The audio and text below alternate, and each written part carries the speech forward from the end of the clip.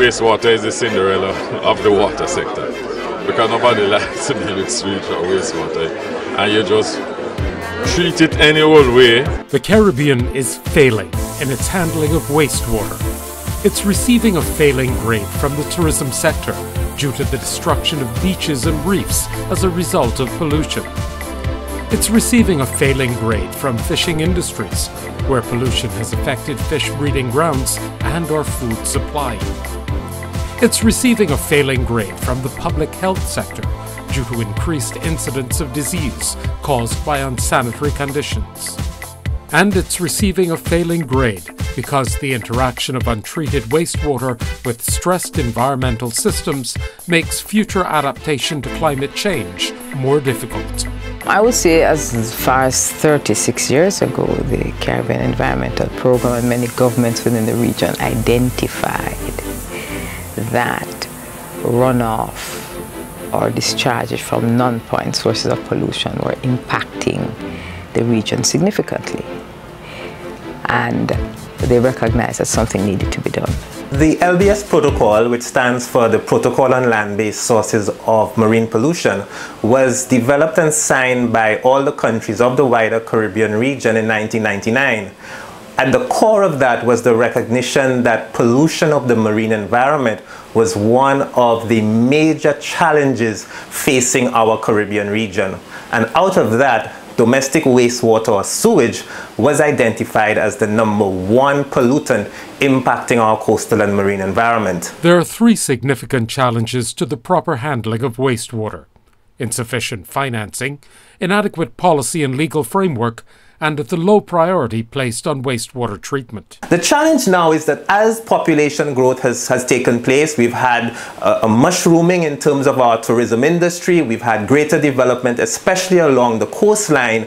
The funding for wastewater has not kept pace with the investment that we now need in the wastewater sector. So you find that the traditional sources of revenue that we normally get from taxes is just not enough. Legislation continues to be a significant problem. Although we're focusing on funding, there is no sustainability without the proper enabling environment, both at the policy level, the environmental level, utility regulation, industry regulation, to drive it and sustain it, and in fact even create a demand for financing. There's a whole change of culture that needs to take place in terms of improving that framework. And I think at the crux of the matter is environment is still not seen as priority, quite frankly, within senior decision makers. In response to various international conventions and protocols, the Caribbean as a region needed to find a solution to the complex problems posed by wastewater. The Caribbean Regional Fund for Wastewater Management, the CReW, was established in 2011 by the Global Environment Facility and is being implemented by the Inter-American Development Bank and the United Nations Environment Programme over a 4-year period. We believe this program is going to be a game changer, if you will. It's going to allow us to test interesting solutions, to give the push for the sector to achieve universal access and treatment of all the wastewater that we create. Demonstration projects are being established in Jamaica, Belize, Guyana, and Trinidad and Tobago, which will serve as financing models that may be replicated by other countries of the region and even internationally. Jamaica has 13 plants that will be rehabilitated. In fact, in certain cases, they're going to be building new plants in at least 3 locations. In the case of Belize, we have a very interesting and exciting possibility. We started looking at Placencia, which is a tourism town, and putting in a system there.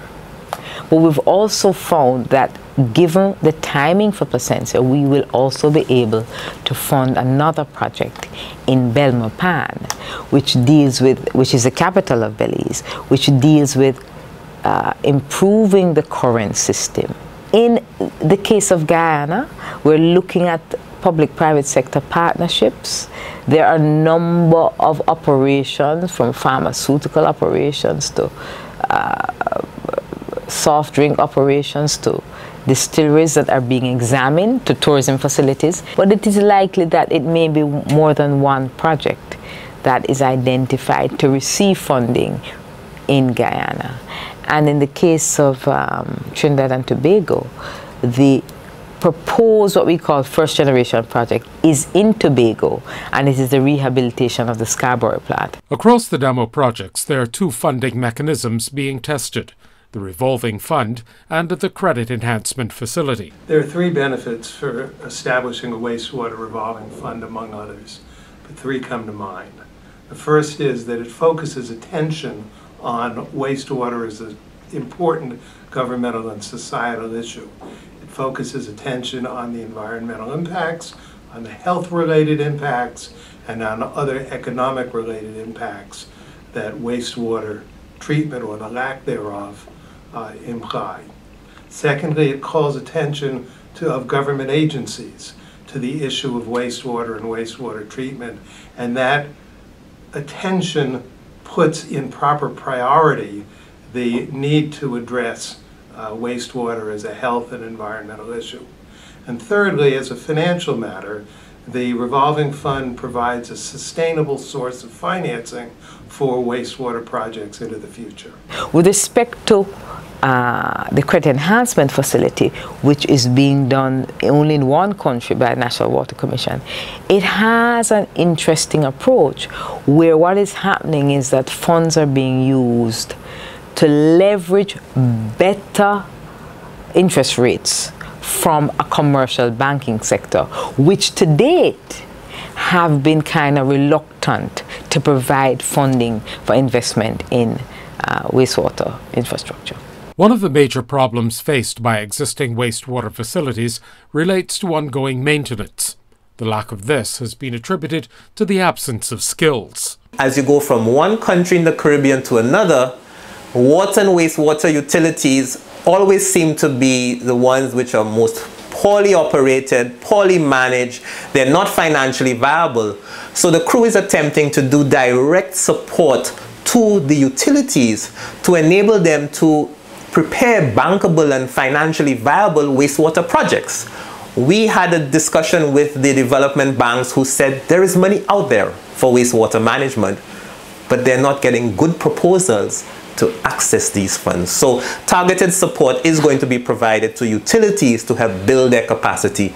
Similarly, we have to do that type of training to your legal, your attorney general, the person who is doing the drafting of new pieces of wastewater regulations. We have to do that training among the academic community, the research community, so that we can start doing more research on the opportunities to be provided by wastewater in the region.